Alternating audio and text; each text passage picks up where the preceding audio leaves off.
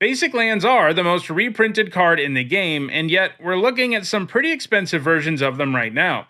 The Guru Island is the most expensive, coming in at $1,399.99, while the other lands in the cycle each cost around $700. So, what the heck are these basic lands, and why does getting one of each cost as much as a used card? Well, they are special promotion lands that it is very hard to get your hands on. They were part of the Guru program, which ran between 1999 and 2001. Wizards of the Coast started this program with the plan being that Magic players would teach others to play the game, and when they did, they could receive Guru points, which could then be cashed in for prizes, and one of these potential prizes was these lands. That was the only time they have ever been available, and the program wasn't all that successful, so only very few Guru lands have ever entered in